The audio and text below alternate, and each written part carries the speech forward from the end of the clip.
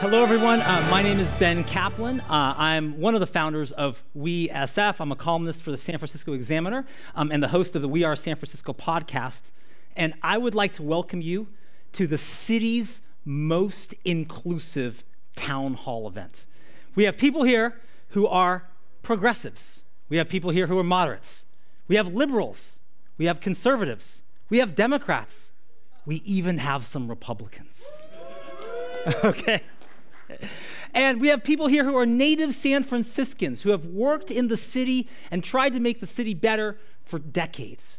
We have people here who are transplants, who are new, who are here because they love it and they want to get involved now. So we try to represent all of these kind of viewpoints. We've made a point of having a fair take, all sides point of view in everything we're doing today.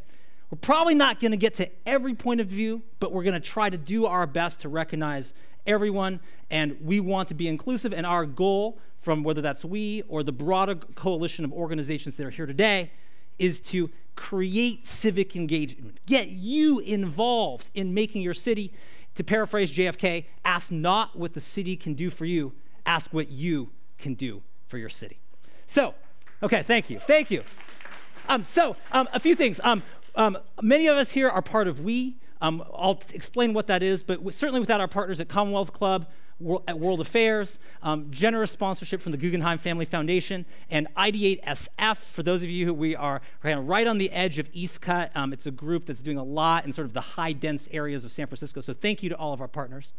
And We is a community-led movement to solve some of San Francisco's most challenging problems with collective will and coordinated action.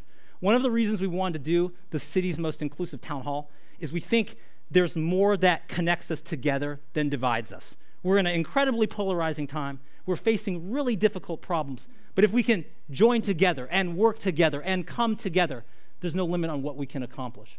So our goal tonight is to empower all of you to get involved in improving the community we love. And we're going to start by talking about the March 5th election, which is happening now, which is a great way to get started. So a few people I just want to, you can find later at the reception we'll have that are critical to this happening today. Seema Shri, where are you, Seema?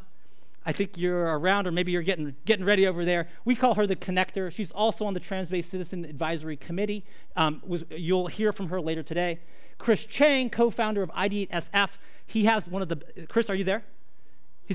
He's there upstairs. Okay, he has the greatest nickname among us, which is the voice of reason. He's incredibly reasonable. You'll hear from Chris later. Max Lemurl, who's in the back, former LA elected official. We're lucky to have him here. He's the maximizer.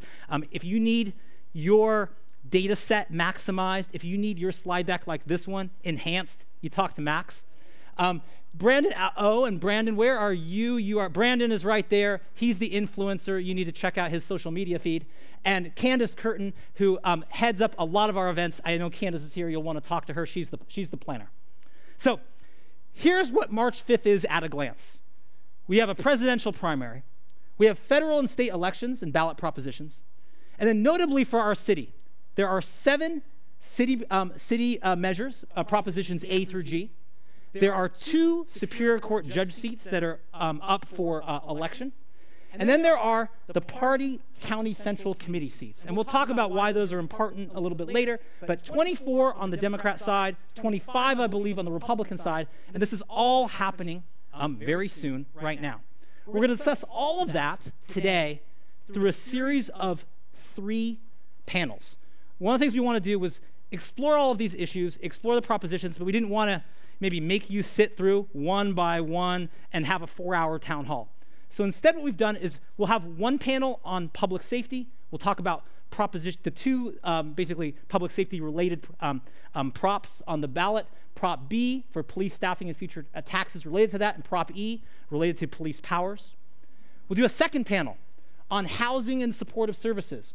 In that panel, we'll group Prop A, which is the affordable housing bond, Prop C, which is changing some of the fees and taxes related to residential conversions, and Prop F, which is maybe one of our most debatable ones on drug screening for city services, screening and treatment.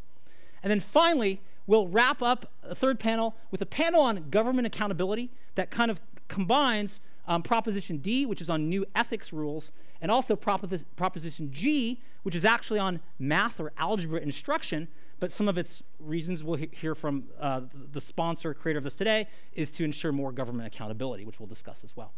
So does that sound good? Does that sound like a plan? Okay, very good.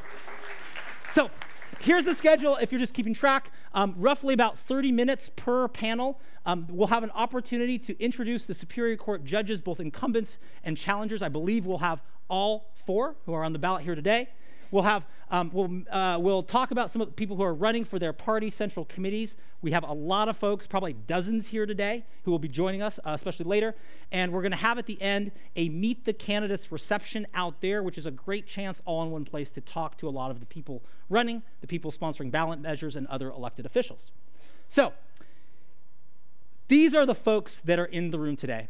And the point I want to mention before we officially begin is just the one special phrase for today, because there's a lot of points of view. In fact, you may be sitting next to a person who passionately believes in the exact opposite that you do.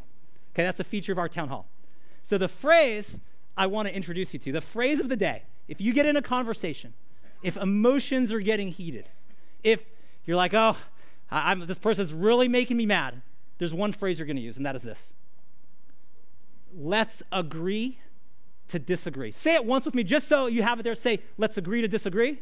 Let's agree to disagree. And if you are feeling inspired and you want to add one little bit to this, you can always say, let's agree to disagree.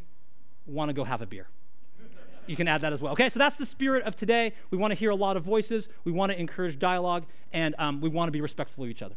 Okay, so a few things that we had to do to make sure that we could get through this program in 90 minutes.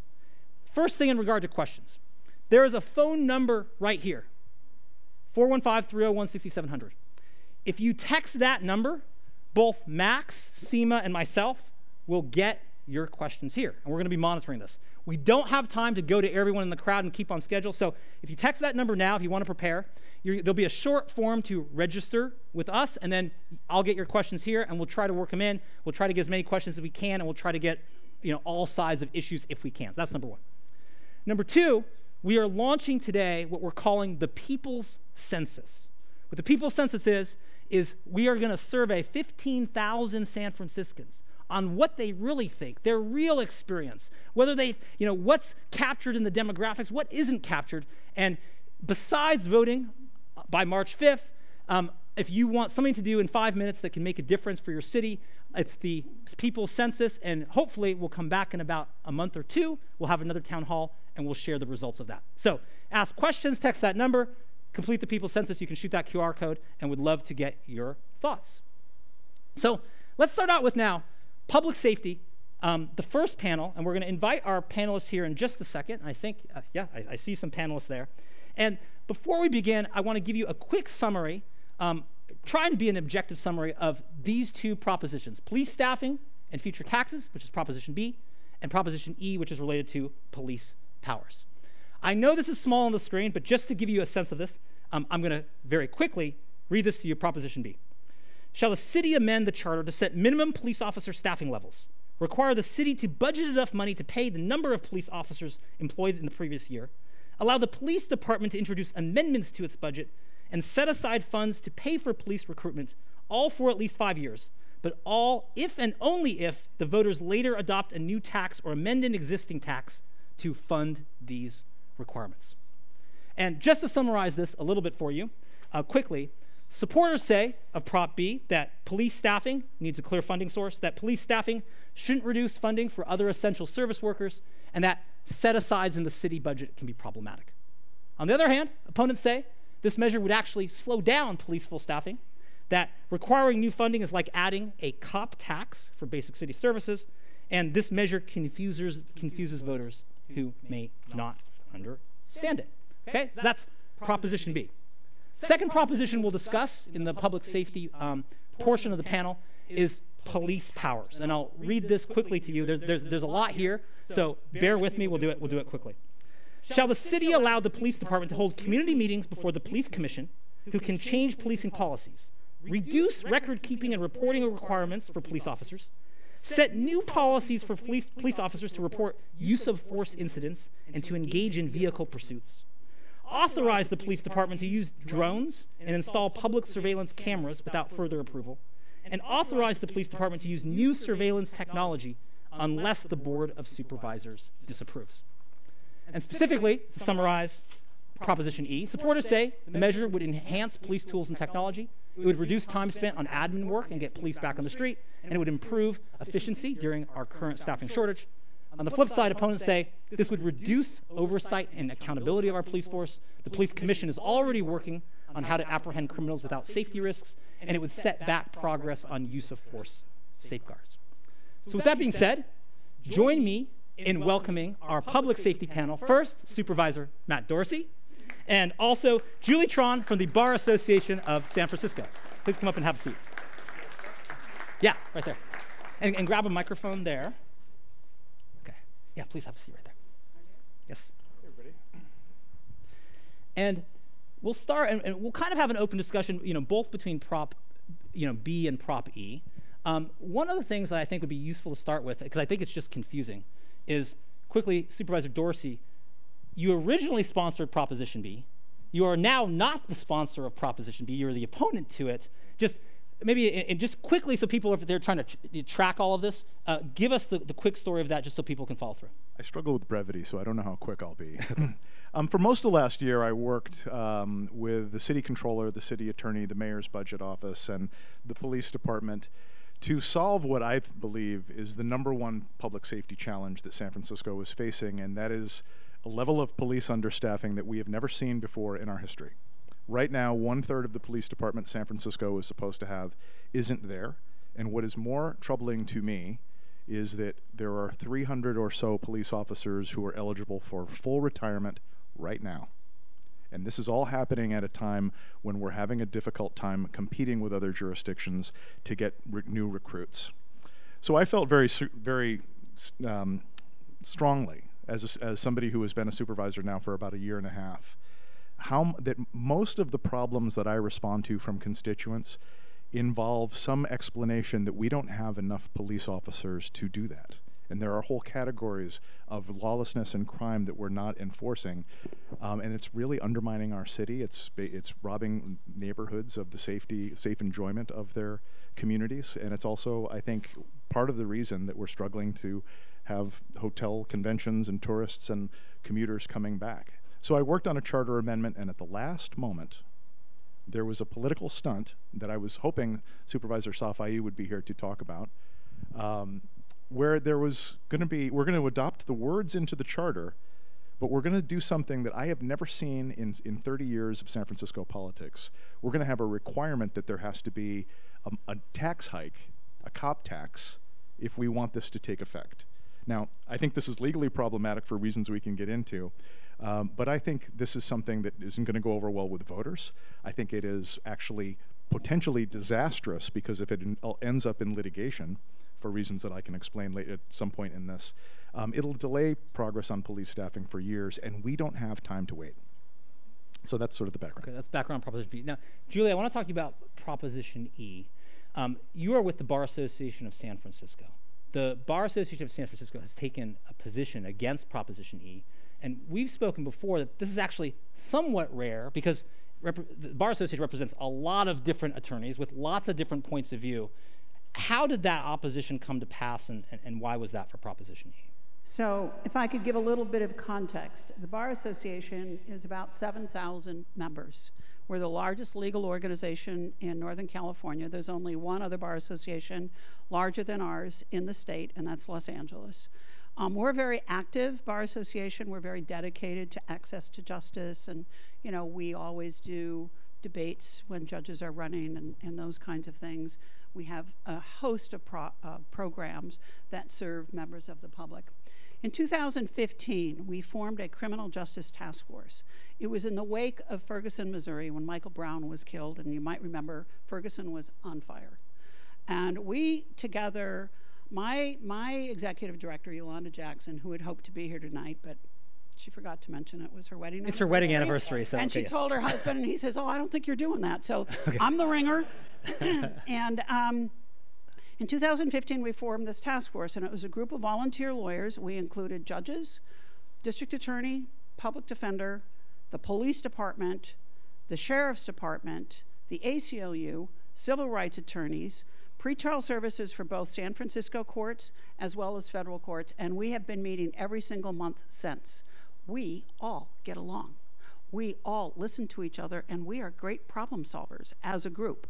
And I just wish everybody's boss could do the same thing when they got into the room. But that doesn't always happen. So this task force has taken on a number of different tasks over the years. We've sat on every single working group that the police department has formed.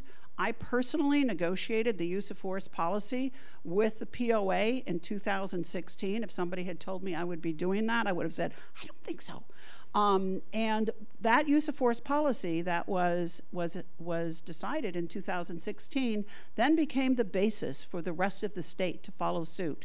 So we have worked very closely with the Department of Justice, with the police department, and with experts. We are constantly researching, and this is the role that we feel lawyers can play. When there is a complicated issue, we dig in with legal research, and that's what we did with Prop E. We took Prop E, we formed a research group, and we wrote a 16-page, single-space position paper, which we submitted to the Board of Supervisors and to the Rules Committee when Supervisor Dorsey was there. We knew the Rules Committee wasn't going to do anything, but we wanted to go on record as to why we were taking a position. If you look in your voter pamphlet, you will see that the Bar Association has taken out a paid-for-no position. I think that is the second time that the Bar Association has done that in the history of this Bar Association. So, and you can imagine, so what happens is the task force takes a position, they do the research, they come back to the task force, and they go to the board. Our board is a large board comprised of, I'd say, primarily civil corporate lawyers. We took a position on surveillance cameras, super robust conversation. You know, back and forth, but wait, I represent the businesses on Union Square. I think we need to have cameras. I think we need to have them there all the time. But what about the Constitution? Here's where I come down personally, and this is a conversation I've had with the chief a couple of times. I'm a criminal defense lawyer. I live in San Francisco. I have an adult daughter who's been the victim of a crime. I've been a victim of a crime. I've gotten cases thrown out because basically the police department has messed up. If something happened to my daughter, I would want to make sure that we did not violate a statute, an ordinance, a constitution, because I would want that conviction to stick. And so that's my personal belief, and that's why we weigh in, and we are always looking for, but you could do it this way, Chief, legally. If you take a shortcut, this case could get thrown out. So that's the reason we took this position. We believe very strongly in public safety and in good governance. And, you know, we quoted the chief from 2018 when there was another ballot measure that was placed on the ballot by the POA about tasers. And the chief weighed in very strongly then, and he didn't disagree with that position when he was asked questions before the Rules Committee, that this is police policy does not belong on a ballot. It's complicated. I can tell you it's very complicated. And I always look to kind of two voices in the room. The subject matter experts from the police department, because these guys know what they're doing, and the people that understand what all the laws are in the Ninth Circuit, in the state of California, and what all the bills are and the rules and how we're going to violate them and how we can stay within them. And Supervisor Dorsey, I mean, to unpack a couple points that Julie said. One was that, you know, the sort of the risk of, you know, privacy concerns, others. But two, also she brought up, I mean, when you do something like a ballot measure, when you're amending the charter, this is like the Constitution, right? This is like a thing that is not really meant to be like fine-tuned later. What is your response, because I know you're a supporter of Proposition E, to this idea of like, we shouldn't even be doing this in a proposition. This should be some other way that this should be implemented. I would say even with the proposition that I'm most emotionally invested in, and is Proposition B, I'm not a fan of ballot box budgeting. It was only because we have a Board of Supervisors that has shown that it's not interested. At least right now, a majority of the Board of Supervisors is not interested in solving police staffing. And if you want any evidence, read Proposition B and what it does, and how it was changed to delay progress on police staffing. 6 of my colleagues voted to do that. So if you want to know why we have to go to voters, is because I trust voters to fix something that I don't think City Hall has the political will to solve. And I represent a district that is this district, that is the convention center and hotels and the Warriors and the Giants. This is a lot of the engine of our economy. And I think I have authority as a District 6 downtown supervisor to say, we can't afford to not fix our police staffing crisis. I don't like budget set-asides, but I think sometimes it's necessary to do that when the legislative body isn't doing what people want it to do. This goes back to Governor Hiram Johnson from the progressive era a century ago, when voters have the right to step into the shoes of the legislature to enact things. Now, hopefully when that happens, there's thoughtfulness to enabling the Board of Supervisors to fix things, sunsetting provisions, as my charter amendment would have done, and being modest and not overreaching. So I know that I'm going to focus mostly on B. But I get that there's concerns about taking complicated things to voters, but there's also a question that's legitimate, that sometimes voters are in a different place than where their elected leaders are. And if you want progress, I trust you, voters, more than some of my colleagues. Right now, more than a majority of my colleagues, unfortunately. Well, and for both of you, what would actually, the panel's on public safety, broader than just Proposition B or E. What would make the biggest difference? I mean, I think some of these, particularly Proposition E, has been in this sort of dialogue of, is it a political effort? We have a mayor who's running for re-election, and there's certain reasons why having a ballot measure would be advantageous for those efforts. What is your opinion of just, what would make the biggest difference if you were, mayor for a day? You could enact anything. What would actually, because I know a lot of people here are concerned about public safety, what would actually make a difference in having an immediate impact? I'd be interested in both of your opinions. Well, I think the biggest problem with Proposition E, if it were to pass, we're just going to be looking at endless lawsuits. I know, organizations that are already ready to file. I think we don't litigate. We don't do it that way. We would probably file amicus briefs along the line of the positions that we've taken in our 16. I brought 25 copies, clearly not enough for all of you, but we certainly can make it available to you because I think it's a thoughtful piece. And as I said, we did take a position in the voter pamphlet. Public safety is, it's complicated. I worry that the criminal justice system has always been sort of the dumping ground for failed social programs. I've sat with so many police officers who have told me I drive around all night long with a crazy guy in the back seat and I got no place to take him. Why is that my job? Why is that my job?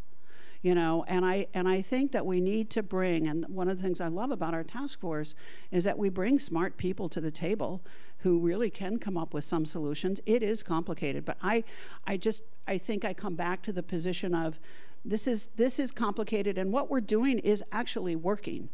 When I first started working with this police department, we had very few general orders that were up to date. There was a commander who then became the chief of Hayward, Tony Chaplin. I don't know if you ever met him. And I said, what's with all these old, DGOs? He said, Julie, writing a DGO in this city is like, you might as well ask Moses to come down from the mountain. It's so complicated and it's so hard. And that's why we have all of these departmental bulletins. And that was one of the biggest criticisms by the Department of Justice. You guys are not up to date. And that's what the commission and the police department and all these working groups have done. We're doing all of these things that, especially about the community meetings. These are all community people. There's business people, business owners, people like me, people who've been victims of crimes, people who've been critical of the police. That they're all part of the working groups, and having all those voices in the room, I wish that you could all have attended some of those meetings. They were brilliant and wonderful, and they were solutions that were worked out together. So I think some politicians have taken aim at some of this, thinking it's not working. It actually sort of is working. It was interesting to me that one One of the issues is drones. We advocate for drones. You know, you'll see in our letter that the police chasing is probably the most worrisome thing. I think the two most worrisome things are police chasing. Cops don't want to do this. And use of force, reducing use of force reporting. Most officers really want to document why they used force, because that's how they're going to defend themselves. And the way that the police chase portion of E is written, currently an officer is prohibited from engaging in a police pursuit because the city is just so dense. And that general order, which was written in 2013, was written by Greg Sir and Susie Loftus. And I've talked to Greg. There's nothing wrong with that. The chief was asked on January 10th at a commission hearing, do you think that our current general order on police pursuits is consistent with best practices? And his answer was yes. And so did the officers who were presenting that night. So the Department of Justice, if I could just read one thing, Department of Justice in 2023 issued a full report on police reports and had this to say: pursuits should take place only when two very specific standards are met. A violent crime has been committed and the suspect poses an immediate threat to commit another violent crime. Aptly, the report noted, you can get a suspect another day, but you can't get back a life. And that's a problem with the police pursuits, and it leaves way too much discretion to the individual officers. If I've learned anything, cops like to know exactly what they're permitted to do and what they're not permitted to do, because they're terrified of being disciplined for exercising discretion when it wasn't spelled out for them. And I respect that. Well, and Supervisor Dorsey, so it was in sort of a previous era when a lot of these rules were written. There was fatalities, injuries, and others from people that were caught in the midst of these police chases. That's why some of these rules were in place. But now there's a lot of discussion about police being kind of prevented from just tracking, and doing the things that we would hope they would do in following up with the criminal. So what changed between now and then? Is this a pendulum that kind of swings between that, or and where do you think we are now? It's somewhat of a pendulum. I would say, a little bit about me is, I think people know that before I became a member of the Board of Supervisors, I spent 2 years in the police department working for the chief of police. You may not know that most of my career was actually in the San Francisco City Attorney's Office with Dennis Herrera. I was on the executive staff for 14 years. So I was around for a lot of the problems that were when there was excessive force, officer-involved shootings, many things that played out that created the environment where it was necessary for Mayor Lee and Chief Sir to ask the U.S. Department of Justice to come in and do a top-to-bottom assessment of the SFPD, what needs to change here. When I was interviewing to come back to the city, I did some private sector work for a couple of years, and I had an opportunity to work at a couple of different departments, and there was a position that opened up working with Bill Scott. And I was such an admirer of the work that he has been doing on police reform, kind of quietly. I don't think people fully appreciate that San Francisco's police department has been doing the work of 21st century police reform in ways that no other city in the country has, largely because Donald Trump pulled the plug on it.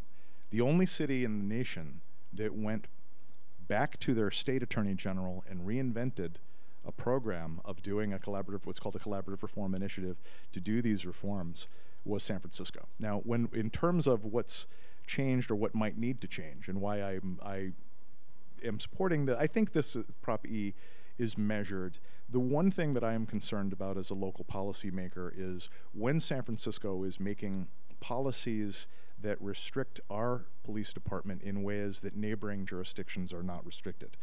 Where I think that's particularly acute is in the surveillance technology realm. There is a lot of organized retail or organized criminal enterprises, retail theft, drug dealing, things that operate across city and county borders. And sometimes we can enact policies that make San Francisco into a softer target. I think that sometimes is what plays out from what I hear from people in law enforcement. But I will also say to something that Julie mentioned about the possibility of lawsuits. That's actually a concern that I have with Prop B as well. If Proposition B passes, it does something that is very strange in the law, where it's an end run around constitutional restrictions on special taxation. In California's Constitution, if you want a special tax for a specific purpose, it needs a 2/3 vote. So this is actually doing something that's kind of an end run around that, creating a debit side obligation where we have to, the first tax hike that comes in has to be for a specific purpose. And my worry is that that's going to be something that the Howard Jarvis people are going to sue us over. Why? Because they sue us over anything to do with taxes. And I know for Prop C, it took 3 years to get through that litigation. For Regional Measure 3, it took 5 years to get through that litigation. And this isn't something where even if everything goes right with this cop tax scheme, that we could face a lawsuit and then where all those dollars, all that funding is locked up for 5 years while we're waiting. And we can't afford to do that. This is sort of a last-minute political stunt. I think the intellectually honest thing to do, if one was opposed to the police staffing measure that I had been working on for much of last year, is just vote it down. I think this sort of political gamesmanship that played out with this need for a tax was cynical, and it's deeply misleading. I'm very troubled by Prop B and how it is representing itself as a public safety measure to voters without even mentioning that it's a tax hike. Well, I want to get to some questions from the audience, and as a reminder, you can text questions there, and I'm monitoring this, and one is from Aaron Roach. And Aaron is specifically asking about the link between B and E. What she's saying is that, she says, well, if we don't have enough money to hire police, if we're not fully staffed, shouldn't we use technology more to try to fill in the gap? An example of that is actually in India, where they have a very low sort of police staffing to overall population level. They use a lot of facial recognition technology because they don't believe they have enough police to do it, so they use technology. So is there a balance between staffing and technology? It's a question from Aaron Roach. I would say you have to be very careful of the kind of technology that you use, which is why we have in this city, we have 19B, Administrative Code 19B, and COIT, which is the Committee on Information Technology. And you know, if it's proposed properly, it happens pretty fast. You know, I recently saw that, I mean, we already have drones. The police department has applied for the use of drones. I just got a surveillance impact report. You also have to comply with AB 481, which is a state statute, which was actually drafted by David Chu. So there are laws that we have to comply with. So just saying, oh, let's just do it. And we also are looking, we're actually doing some research that the chief actually asked us to look into. We're looking not only at the legal aspects of a lot of this technology, but also at the efficacy. So for example, there's a 36% error rate on license plate reader technology. And one of the reasons that I think San Francisco has been opposed to facial recognition is because the error rate, particularly with people of color, can be as much as 100%. I mean, it's outrageous, the error rate on this technology. So you don't want to be in that situation. But we do want to be careful and thoughtful about it. And I noticed that in a recent SIR report, surveillance impact report, which is part of what the police department has to do, or any department has to do when they're using technology. They're already using drones to look at sideshows, major critical incidents, high-risk search warrant service, apprehension of armed and dangerous or violent suspects, hostage or crisis negotiation teams, apprehension of suspects who have fled on foot, auto burglary, robbery abatement operations.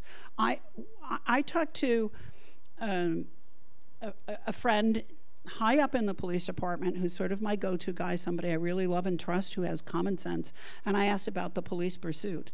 And he said, hell no, I don't want to do that. But he said, we'll take some tools.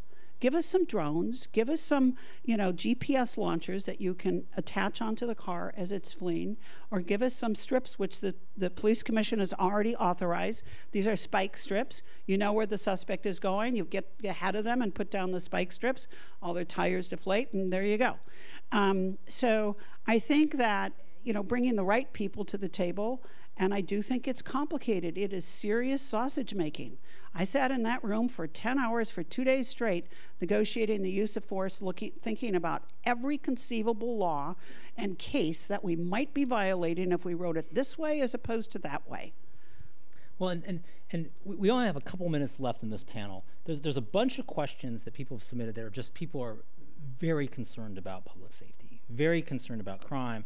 And there's variations of questions that are all saying, like, are we in a crisis now? Are we in a public safety crisis where normal rules that we might do, we just have to take action? What do you think, Supervisor Dorsey, of this notion of like where we are now as a city that, you know, business as usual has to be different? What I think we really have to focus on, I don't think there is a substitute for a fully staffed police department. And one of the things that we had in San Francisco for 25 years was a minimum staffing level of 1,971 police officers. This was adopted by voters in the charter back in 1994, and it was there. We struggled to hit that number, but in hindsight now we know it kept the city honest enough that nobody sued the city over the violation of it. In other words, we were close enough in police staffing that it was probably, now in hindsight we know, a good thing to have. In November of 2020, voters changed the process for deciding how many police officers we need. There was an independent workload-based analysis, a process that former Supervisor and Board President Norman Yee led, which I think a city like San Francisco really needed to get a benchmark based on calls for service, population, tourism, all the things that we need to assess to figure out how many police officers we need. Right now, it's roughly 2,100 full-duty police officers. What we have instead is about 1,460. About a third of the police department's not there. And I think and that's unprecedented. When you've talked about in the past that because of sort of the rise of police officers, kind of from the Clinton era, that are now retiring, we're also facing an issue of what about 300 police officers that are kind of at or near retirement age. I think what is frustrating to me is that we have, as a city, and it's not just unique to San Francisco, but there are public safety challenges that we're facing that were unforeseeable. We didn't know COVID was coming. We didn't know that there was going to be a drug, fentanyl, that is as deadly and addictive as it is. We have known for 30 years that this police staffing crisis was coming, that this day was coming, because when Bill Clinton ran for president in 1992, he committed, I'm going to put 100,000 cops on the street. Does everybody remember when he did that? You're doing the Bill Clinton hand gesture. Trying to do my Bill Clinton. Okay, yeah. It ended up being about closer to 125,000, but there's a whole generational cohort of police officer reaching retirement age, and we haven't acted enough to replace that. That's why I feel really strongly we have to have a plan. That's why I was hoping that the thing that I would be talking to you about was not a cynical cop tax scheme political trick that I'm trying to defeat. I was hoping that I would be here asking for a vote for let's fix this over a period of 5 years. Sadly, we're not. I'm going to do what I can to work with some people, and hopefully we'll go out and get some signatures, and I'll be back here in November with a plan that will actually work. But we need to fix police staffing because, again, a city that is as invested in being safe and clean and welcoming to retail shoppers, commuters, residents, conventions, and tourists cannot afford to not solve the police staffing crisis that we've got. Okay, well, if I could just maybe the Bar Association, final word, yeah. Okay, Bar Association hasn't taken a position on B, but I promise you that the Bar Association supports a fully staffed police department, one that is nimble and one that can respond to all of our needs. One thing we could do is we could speed up the process on how one becomes a police officer. There was a young woman in our office who applied and she gave up. It was too complicated. I think that's true of a lot of our civil service positions, and I would hope that we could streamline some of that. I think that's part of the problem. And even basic things where sometimes, you know, it's a requirement that you have to have a driver's license and drive, right. But maybe you grew up in the city and don't have one. Maybe there's a way that we can deal with some of those issues too. So we are out of time. I don't know if you guys can hang out at 8:30 to 9:30, take more questions at our reception, but could we give our panel a big round of applause? Thank you. Thank you. Thank you. Okay. Thank you. Okay. Yeah, thank you. Okay. Our DJ Tara, a round of applause. We're going to jump in, and one of our goals was to, group this into 3 different panels. This one is a far-ranging one. We have people with different points of view on this because we're going to talk about propositions A, C, and F. I'm going to do this quickly to get us back on time. Proposition A, affordable housing bond. And specifically, there's a lot of technical stuff here. I'll do this fast. San Francisco affordable housing bonds to construct, develop, acquire, and or rehabilitate housing, including workforce housing and senior housing, that will be affordable to households ranging from extremely low income to moderate income households, shall the city and county of San Francisco issue $300 million in general obligation bonds, subject to independent citizen oversight and regular audits, with a duration of up to 30 years from the time of issuance, an estimated average tax rate of 0.0057 per $100 of assessed property value, and projected annual revenues of $25 million. And just to kind of break this down quickly, supporters say that this is a critical solution to the housing affordability crisis. It implements oversights and audits to ensure funds are used as promised, and it doesn't come from property taxes, so it won't impact housing costs, rental rates. Opponents say that state mandates are not reasonable. Some of this is meant to try to reach state mandates, and the city does not have to meet them. That taxpayers have funded $1.5 billion in affordable housing. Will another $300 million matter? And affordable housing bonds add cost to homeowners. So that's Proposition A. Proposition C on residential conversions. Specifically, shall the city exempt from the real estate transfer tax the first time a property is transferred after being converted from a commercial to residential use, have authority to amend the transfer tax without voter approval, but not to increase it, and increase the annual limit on office space available for development by including office space that has been converted to a different use or demolished. To summarize, supporters say that C will remove barriers, which are a transfer tax, to incentivize developers to convert offices into homes, takes vacant space and turns it into needed housing, and is an opportunity to attract investment and excitement in downtown. Opponents say it's a corporate tax break for wealthy developers and property owners, that it gives elected leaders the choice in the transfer tax rather than taking this to voters, and that the transfer tax is actually a source of revenue and affordable housing is already exempt. Essentially, it's not needed.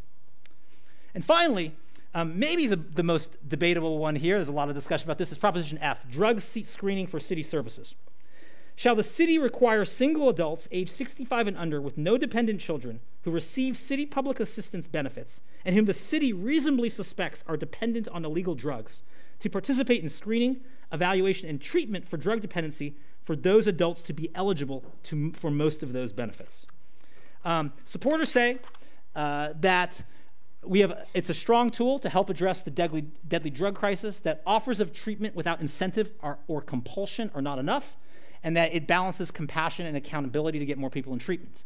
Opponents say it will actually increase the number of people experiencing homelessness because some people will opt out.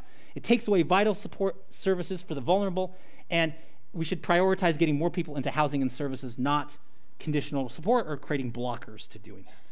So with that being said, A, C, and F, we have an esteemed panel, Supervisor Myrna Melgar, Supervisor Raphael Mandelman, and Laura Thomas from the San Francisco AIDS Foundation. Give them a round of applause. And Supervisor Melgar, I'd like to start with you. There is a lot of concern, certainly, about the fentanyl crisis, the drug crisis, and this notion of, do we just need to do whatever we can to get people into treatment, and maybe making a requirement to just be in treatment is a way to advance that? What is your opinion of that as just new measures needed to just do something about the drug crisis, which it seems like we've been unsuccessful at solving? Sure. I mean, I'm all for innovation, and I think that sometimes we in a crisis need to do things differently. However, we have one of the most progressive, forward-looking, best capacity public health departments in the country. And, I do believe in evidence. I think that, if you're going to do something, there has to be a framework or some kind of science behind it that proves that it works. And so I think and your opinion is that there's not a science that proves that compelling people into treatment would work? Or? Correct. Actually, quite the opposite. So when people are ready, they do it. I do think that there are instances where people just cannot care for themselves. There is, it's not just folks who use drugs. There's all kinds of ways in which human beings lose the capacity to make executive decisions. And in that way, it is appropriate for the state to step in. But I do think that if we're going to do something that goes so far as to deprive somebody of their ability to make choices for themselves, we should have evidence. We should have a scientific basis for how we do it and to prove that the approach is working. And when we're doing something that's not working, we should be able to say, hey, let's put a stop to this and do something else because what we're doing is not working. Supervisor Mandelman, one question for you, and also part of this question comes from Suzanne Ford. You might have a different view on this. You know, how would this work, Proposition F, if the infrastructure for treatment isn't expanded? One of the discussion points is, how would it work if we just don't have enough, you know, beds? If everyone opts in, could we actually do it? What is your response to that? Yeah, so Laura Thomas and I disagree about lots and lots of things. So one of the things that we agree about is that San Francisco ought to finally, decades later, be making good on our treatment on demand commitments. We said back in the 90s we wanted to be a treatment on demand city. We said in the 2000s by voter initiative that we wanted to be a treatment on demand city. And we do provide a lot of treatment to folks, but we're still not providing treatment to all the folks who are seeking it. And last year there was a disturbing period where people who were seeking detox were getting turned away from our one of our primary providers, about half the folks during that period. So that is a big problem. All of that being said, and so, you know, I think we need to all be committed to expanding those resources, to supporting not just the folks on the front end to come in and get the treatment, but also the support over time, the step-down facilities for people who are coming out of a 90-day treatment facility, and the ongoing support to support people in their sobriety. Now, I am also a supporter of Proposition F because my concern about whether we will in fact be able to step up and provide treatment to this new population doesn't mean I don't think we should try. And the consequence of our failure to do that would be that people would simply continue to receive the cash payment they are receiving now. It would be the status quo. We have, and I think folks see all the money that the city has spent on homelessness and don't recognize the success that has been achieved, which is moving tens of thousands of folks off of the streets and into permanent supportive housing. We have literally moved, you know, as I said, tens of thousands of folks. There's 12,000 folks tonight going to sleep in a permanent supportive housing unit paid for by you all. Now, and I think that's a worthwhile use of your dollars. The trouble with permanent supportive housing is that the supports are generally entirely at the option of the people who are in those units. And for folks who are not interested in those supports, we have very little leverage to get folks to accept treatment, to engage in care. Now, some people do, but I think this is an idea that percolated up out of the Human Services Agency, which oversees our County General Assistance Program. Folks that is a minority of the folks who are in permanent supportive housing, but they think that given the opportunity, they may be able to develop additional treatment programs beyond what Department of Public Health is doing, and that they can engage the population that is in buildings they're overseeing. And you know, given the crisis that we have, I say, why not give them a try and let us see if it works. And Holly Carver asks us to be clear on who's supporting which part. So, no on F, yes on F. Laura, no. Yeah, you're going to be Laura Thomas. You have an interesting background because one, you've done a lot of work on harm reduction at the San Francisco AIDS Foundation. Also, you're on the Entertainment Commission of San Francisco, so you do that as well. But you've spent a career thinking about these kind of issues. Why are you no on F? Well, first of all, I mean, I think Supervisor Mandelman and I actually agree on a great number of things, and in particular, you know, I appreciate his continued laser focus and persistence in trying to get us towards treatment on demand. I think we sometimes disagree on the solutions, but we generally agree very strongly on the problems. And, you know, so I have a public health background. I work for the Department of Public Health here in San Francisco. Public health evidence is very important to me. And as Supervisor Melgar said, you know,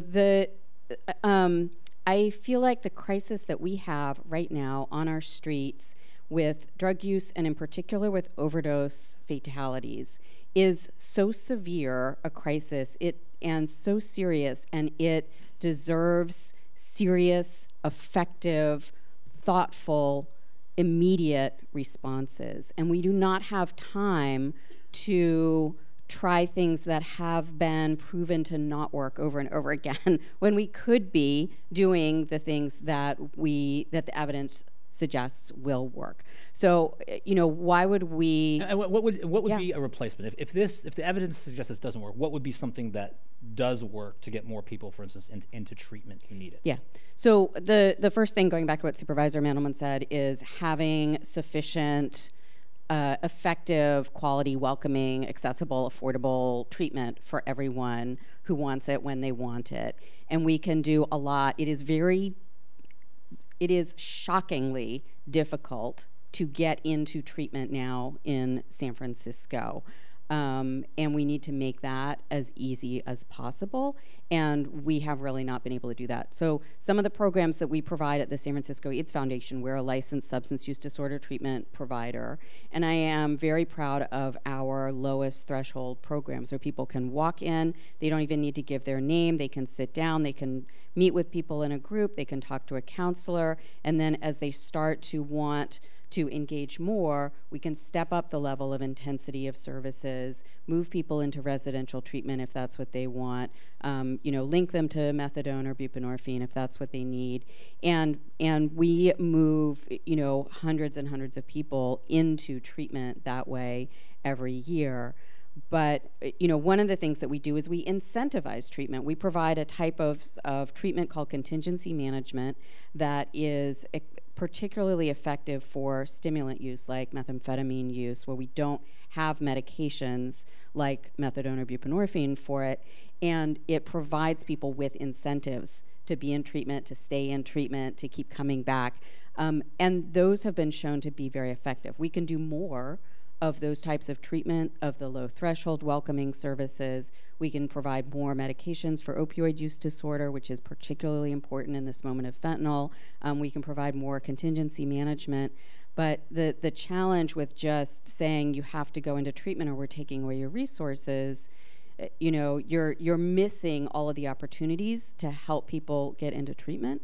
Like, the Human Services Agency could do, among the things they could do what we do. We have medication-assisted treatment linkage coordinators on our staff. So when someone comes in, our syringe access program, our harm reduction program, our Stonewall program, any of our programs. Well, what about, I'm interested, Supervisor Melgar or Mandelman, what about this notion of that, we're just not doing enough to get into treatment? I mean, it's a broader discussion that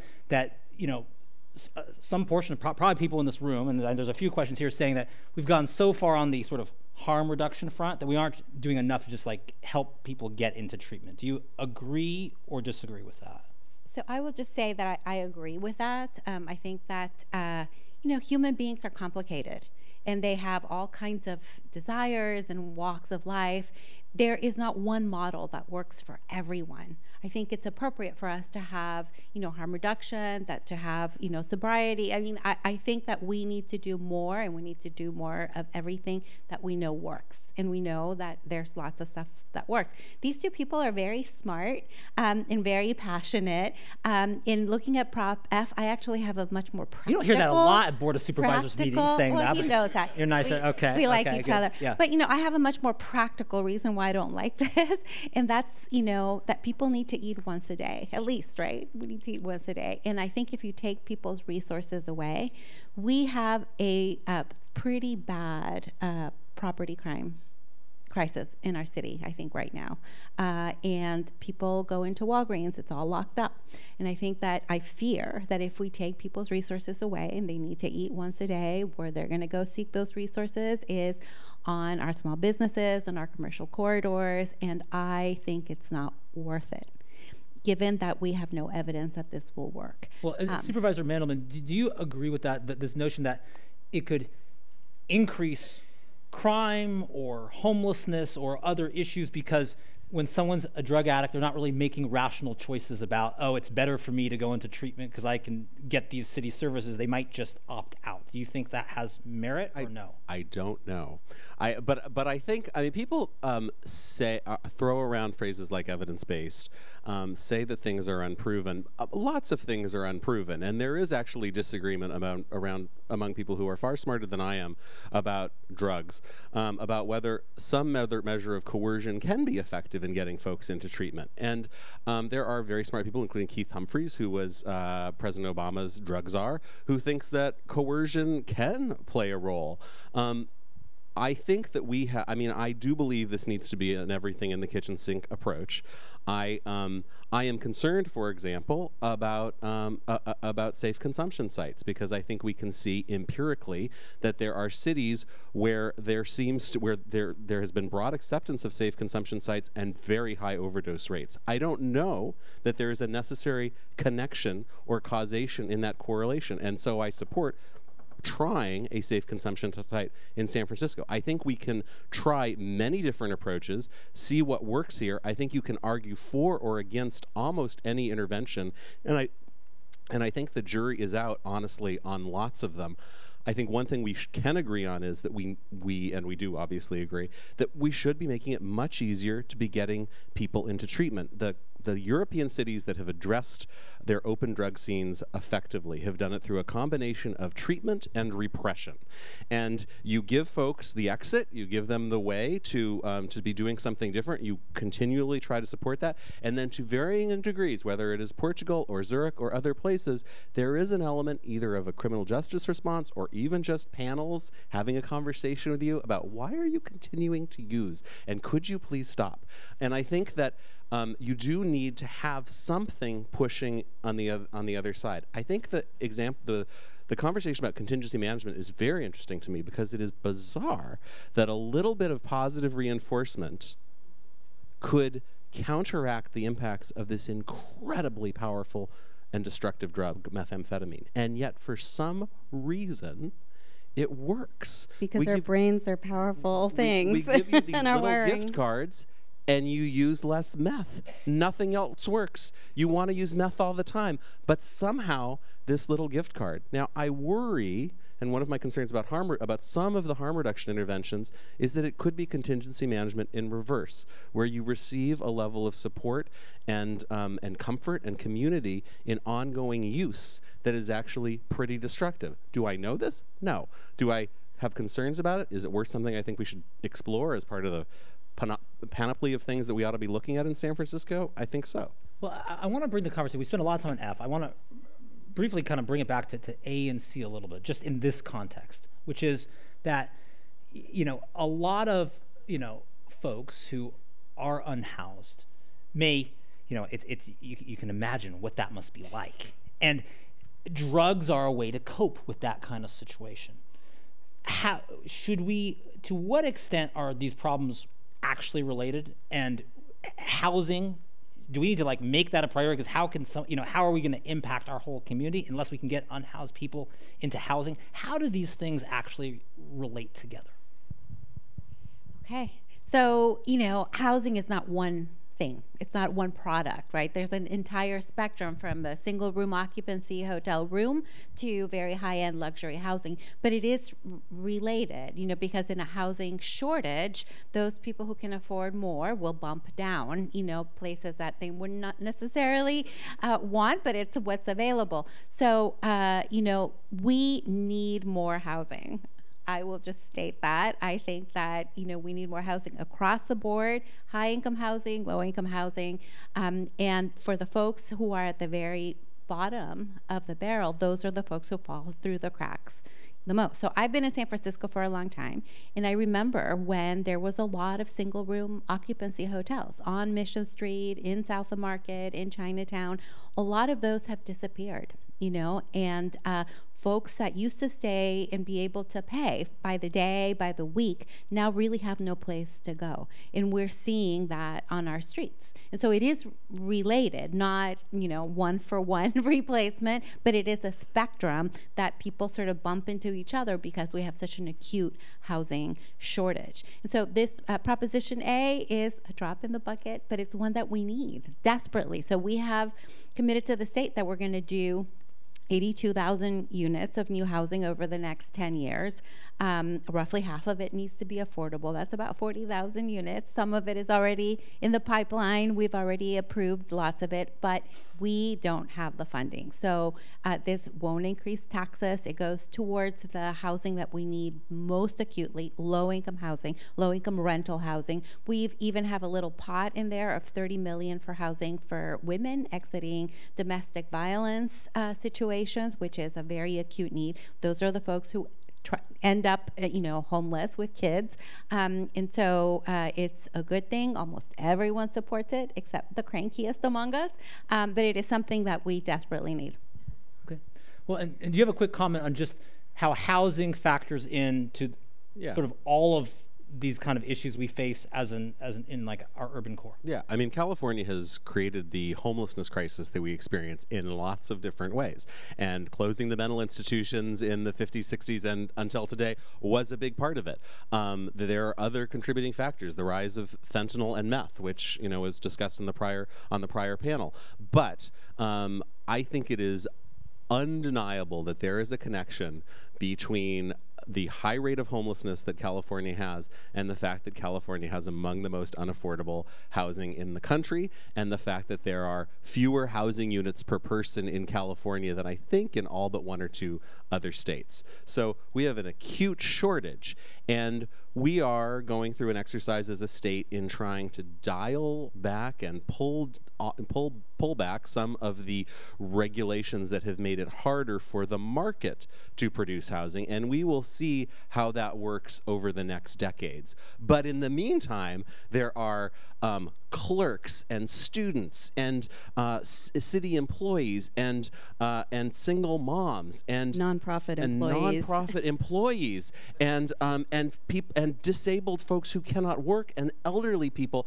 Folks who simply are not going to be able to wait around for the market solution for the filtering effect that we may experience in 20 or 30 or 40 years if everything we're doing right now in rezoning and process changes works. So that's why we need to invest now in housing that will be open, we hope, in the next few years, that will be subsidized and affordable at particular income levels for folks who are not going to be able to get it on the market. And $300 million, to be honest, does not get you a whole lot of that housing. 1,500 units. 1,500 units is the estimate. We'll try to stretch it. We'll go out and try to find every last federal and state source to pair with those funds. We need to do a ton more, but if without this money, there's very little path to much affordable housing production in San Francisco at all. And I just want to end on one I just want to say something about the connection between housing and substance use disorder, which is that the recent Benioff UCSF survey, homelessness survey, big survey of I think 3,000 plus people across California, exactly, found that a very small minority lost their housing because of their substance use, but a large number of them were using substances. Substance use goes up after one loses their housing, and people are using drugs and using fentanyl as a subsequent factor to losing their housing, and not the other way around. And so it is, the housing is necessary for the housing. The housing is also necessary to prevent more substance use and to help people stabilize to get into treatment. So the two are absolutely closely linked, and we won't be able to fully address the drug crisis and the overdose crisis unless we're able to achieve some of these housing goals. Let me just get to final kind of question here, which I want you to weigh on, from one more audience member, from kind of a paraphrase of Marvin Norman. But he's saying, he was talking about the police staffing, but it's a broader question, which I hear a lot, which is, we have a $14.6 billion budget. Can't we just afford everything? Why do we feel like we can't afford things? Where does all of that money go? Because all the things here require money, and we're a rich city. That's what Marvin says. We want to answer this one. Why does that Noe Valley bathroom cost $1.7 million? I mean, it is unquestionably the case that that government is more expensive in San Francisco than it should be. We have a broken procurement process. We have broken hiring processes. We have a ton of stuff that we need to fix. we also have a ton of needs, and they aren't cheap. And we have seen the federal government not take care of many of the things that they were taking care of in the middle of the last century. Housing for very poor people was primarily a responsibility of the federal government. And the federal government largely went out of that business. Up until 2011, the state of California was one of the major funders of housing for middle and low-income people through redevelopment. Jerry Brown got rid of redevelopment, and we lost one of the most important funding sources for housing that there is. So $15 billion, gulp, is a lot of money. And honestly, it is probably, it may not be enough to meet all of the social needs that we have. I think that we need this $300 million bond, and we also need to spend the other money more effectively. So Supervisor Mandelman and I are both on the budget committee, so we're going to geek out here a little bit. So I will just say that what's different about this bond is that we have now put affordable housing in our capital plan. So we're treating it like infrastructure, like, the roads and, the sewer, which is a good thing, I think, and it's an important decision that we made, because it's an acknowledgement that we're always going to need to have housing for the workforce that otherwise would have to commute and cross that bridge and live places cheaper. We're also, besides an affordable housing crisis, we have a climate crisis. We want to make sure that we rely less on gasoline and cars, and so this gets us there too. But to the $14.6 billion budget, that also includes a lot of the businesses that we have in San Francisco. Like, we're a rich city because we have these business lines that actually make money for us, like the airport, like the port, like the PUC that sells electricity and water. Right. It's what why we're able to afford such a nice place. So despite that, we do have lots of need.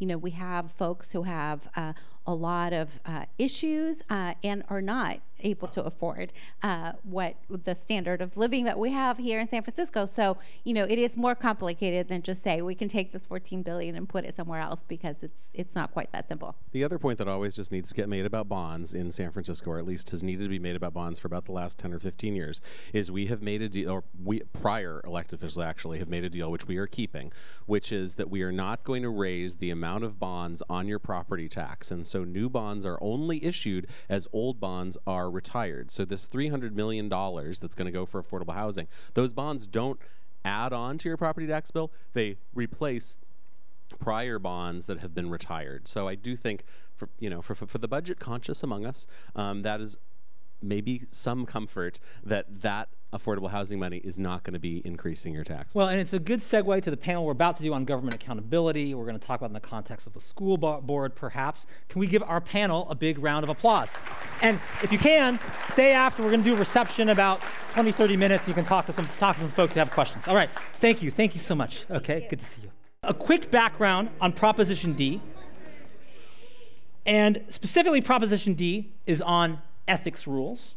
And it says, shall the city amend its ethic laws to further restrict the gifts city employees and officers may accept, expand the definition of conduct by city employees, officers, and others that those laws prohibit as bribery, require additional reporting of gifts to city departments, create a uniform set of rules for non-work activities of city employees and officers instead of rules by each department, create additional penalties for some ethics violations, require ethics training for additional city employees, and change the requirements for making future amendments to some ethics laws.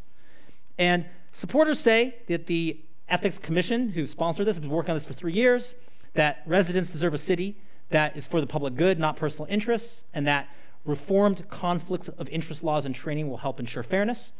Opponents say that the proposition does not really actually tighten city ethics laws, that ethics laws are set by departments, and this is meant to be universal laws that might miss department nuance, and still requires voter approval to amend most city ethic laws. Also, Proposition D, we have the sponsor here, Supervisor Engardio here today, and I'll read from this. Shall it be city policy to encourage the San Francisco Unified School District to offer Algebra 1 to students by their 8th grade year and to support the school district's development of its math curriculum? And specifically, supporters say that San Francisco 8th graders haven't been allowed to take algebra in the past decade, and it doesn't make sense, that it holds back kids who love math, and that it officially encourages schools to develop math curriculum and signals that math is valued.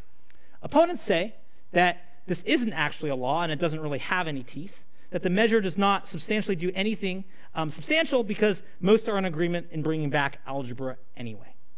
So with that, we have Supervisor Joel Engardio, the sponsor of Proposition G, and also Alex Wong from SF Parents. He's a board member of that, and you've had a long career in government affairs as well.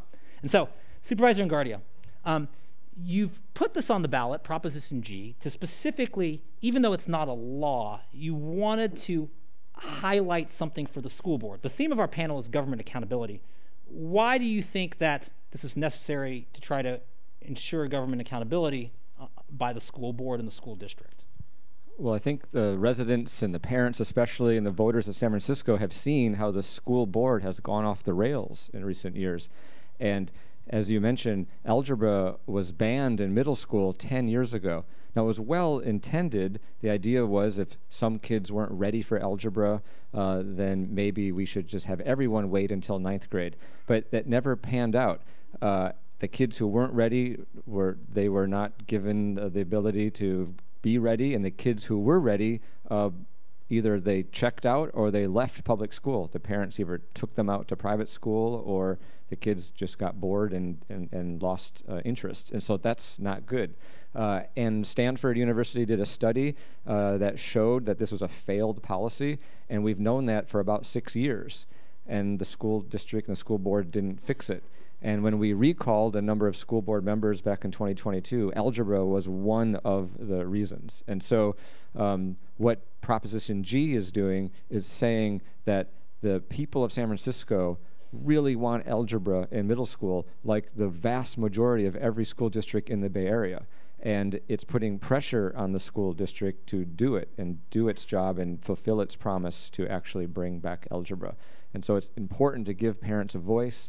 It's important that the voters show that there's a mandate for algebra, because in November, a majority of the school board seats are up for re-election or up for election. And so it's important to point to this March 5th ballot measure to show if 80% or 90%, which I hope the voters say we should have algebra in 8th grade, it allows anyone running for school board to see that data point and know that the will of the people is to have algebra. And I'll say one thing, a number of opponents will say, well, the school board just a couple weeks ago voted to bring back algebra. But they did that because Prop G is on the ballot. You know, we've been working to put this on the ballot since last fall, and it puts a lot of political pressure, and they were speeding up their process to bring back algebra, and that's a good step forward. But what they've proposed is not ideal. It says that only 1/3 of the students will actually get algebra. The others will have to wait another 3 academic years. It's saying kids will have to take it in summer school or online courses in the meantime, and that's not what parents want. The rest of the Bay Area has algebra now, and so parents really want algebra now. And I just want to say also, why does this matter to every San Franciscan? Maybe you don't have kids, maybe your kids aren't in 8th grade, maybe they're grown. It matters because for a thriving, functioning city, we must have thriving, functioning public schools. Because if we don't, the parents will leave San Francisco. There's a number of reasons why families leave the city. It could be public safety, could be housing, and it's definitely schools. And if you're not offering something as basic as algebra in middle school, you're going to pull your kids out of public school. And we see it. We have one of the highest percentages of children in private school than any city in America. And just to give an example, across the state, to average about 9 to 10% of students are in private schools in cities. But in San Francisco, it's almost 1/3. So we have a tale of 2 different school systems in our city. And that's not good. I mean, there's nothing wrong with private schools, but we need to bring parents back to the public school and let the public schools thrive. And offering algebra is one of the reasons. And the very last point I want to make on that is parents who do stick with public schools, they have workarounds. Well, the first workaround, if you can afford it, is just go to private school. If you can't afford that, and you do have some resources, parents will spend thousands of dollars to give summer school programs to their kids so they can catch up and then get to calculus by senior year. But imagine if your family does not have the resources to go to private school or pay for those private classes, and your kid loves math, you're stuck. So this is all about, if kids love math, we need to encourage it. Well, and Alex, so I want to get to you. I mean, you're a parent. You're on a group of sort of kind of activist parents that are trying to make reform changes. Why is it that, I mean, we have here in the Bay Area some of the greatest universities in the world in terms of higher education, yet we have, it seems like, a public education system that falls far short. Like, what is just your perspective and parents you talk to on that, and have we just sort of accepted that, you know, our public schools aren't that great and that's just the way it is? Well, that's just the way, that's sort of like the reputation of our public schools, and unfortunately it's sort of like calcified as a result in this city. But if you kind of like dig deep, you can kind of see that there's a lot of successes here in our school district. If you talk to a lot of elementary school parents especially, a lot of them are very happy with their elementary schools. One of the top high schools in the country is Lowell. It's here in San Francisco. It kind of shows to me that we have that this city and this school district has the capability to be able to serve and provide a really high quality education to every child that needs it. But we just need to be able to focus on it. It takes a lot of time and attention to be able to dedicate to have those types of like high outcomes. So that's like something that you have to constantly battle against, though, as a result. Like kind of like what Joel is saying, it's hard to fight against the reputation of most of our schools when a lot of people don't experience it firsthand, aren't invested in it. Like Joel was saying, you know, San Francisco has the highest private school enrollment of any major city. San Francisco also has the lowest number of children of any major city. So the amount of people who have direct experience with our public schools is a very small number, just to start off with. Well, and Supervisor Engardio, I read a column every week for the San Francisco Examiner. I wrote one on corruption and the root causes of corruption. And honestly, I've never gotten so many responses. Like, I think I got dozens and dozens of people who were like fired up by that column and like, we've got to solve that. In terms of government accountability and this sense of corruption or losing confidence in our government, do you think that affects solutions across the board, across all of our panels today? You know, public safety, supportive services and housing, or are people just getting worked up, or why is that such a hot button issue, this corruption and sort of people being concerned about that? Well, corruption is real. We have department heads in jail, you know. I mean, recently. So it's a real problem, you know. And there's systemic issues too. If the top is corrupt, who did they hire and who's in the bureaucracy, you know? So that is a real issue. But we have a fantastic controller who is just retiring, but has done great work to root out problems in corruption. We have a new controller coming in who's just as good. So I am hopeful that we are doing everything we can to uncover the corruption and correct the past mistakes that we've made. It's wonderful that we have Carmen Chu as our city administrator. She's fantastic. Like, I trust her, and she's going to do a great job. And she whipped the assessor's office into shape and has done amazing work already. So there is hope on the horizon when it comes to corruption. If you want to talk real briefly about Proposition D, I don't really see many people opposed to it. It kind of gets into the weeds about gifts and things that me as an elected official or department heads can take. There's a binder about this thick that talks about all the different things you can and cannot do. And as a newly elected, as the newest member of the Board of Supervisors, I tend to err on the side of caution. I just don't take any gift at all. So what are the things that people wouldn't expect is on that list? Like, if we're gonna, I don't know, meet up or actually at our reception, there and someone wants to buy you a drink, can you accept that drink? Can you not accept it? How does this generally like there's all these things. Well, if it's $25 and under, and if it doesn't add up to this amount over the course of a year, it's too complicated. I'd rather just pay my How own way. expensive are the drinks at Commonwealth Club World Affairs? Are you allowed to have? I don't know, but it's okay. just simpler. So it's simpler because of all of these reporting requirements. Now D does more related to that. I guess it raises the question of, we can add more and more requirements or reporting, but do we just have too many places for corruption to hide in the government? Meaning if there's a lot of regulations, a lot of rules, if we're really slow at issuing permits and licenses, it gives someone an opportunity to charge, to expedite permits and licenses. So is the solution just more rules, or is it like making things streamlined so corruption doesn't have a place to hide? No, streamlining is the way to go. Like this expediter, if you want a permit to build something in San Francisco, it's such a labyrinth. It's so bureaucratic. You hire a guy who knows a guy, and he expedites you through the process. And that's where and we have one of the most famous expediters in San Francisco history is now in jail. Just recently was sent to jail. So definitely we need to, if you're a regular person who wants to remodel your kitchen, you should be able to just go and fill out the form and get it done, right? Like we got to get out of the way. When it comes to bureaucracy, I say we need to cut the red tape and roll out the red carpet. If you're an entrepreneur, you want to do something, or you want to actually change something in San Francisco, because we want to allow entrepreneurs to have a real good runway to try to make their good idea fly. Before we run out of time, though, I want to just go back to algebra for a second to make a really important point.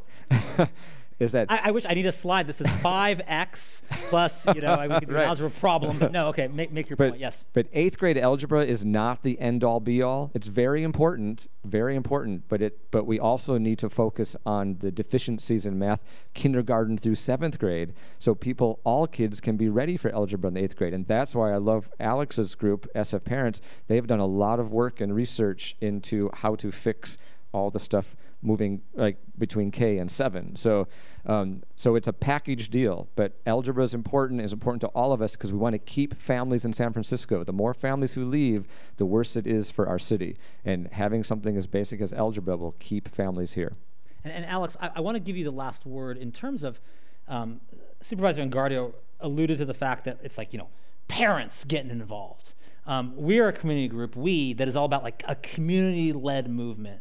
What is your opinion, because you've worked in government affairs, you've worked in the offices of elected leaders, you're part of a parents group, of just how much do we wait on what electeds like Supervisor Engardio do, and how much is it the community, us taking action to make things happen in your experience?